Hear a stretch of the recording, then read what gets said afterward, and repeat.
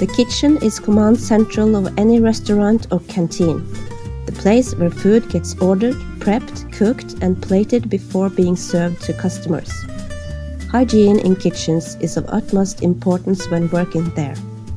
Not washing your hands with soap and clean water before touching food at your workplace might have serious consequences. One of the biggest causes of tummy upset and related sicknesses is when germs are accidentally passed to foods, usually from a person's hands or kitchen utensils.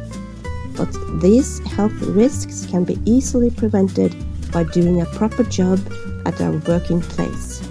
Welcome to our kitchen as a new employee. Let me inform you on some hygiene matters. As you can see, Helen over there is about to throw away the garbage.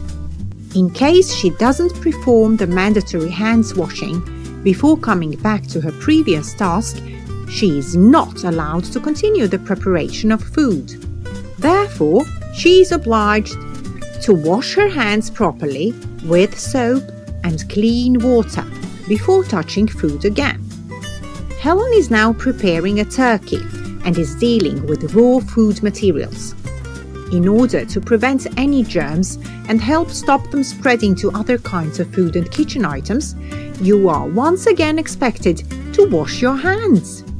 Likewise, after having executed cleaning of various surfaces in the kitchen, one is not allowed to go back to cooking and food preparations without recommended hygiene procedure. There are different tasks to be done at our workplace that do not include food contact, like functioning as a cashier.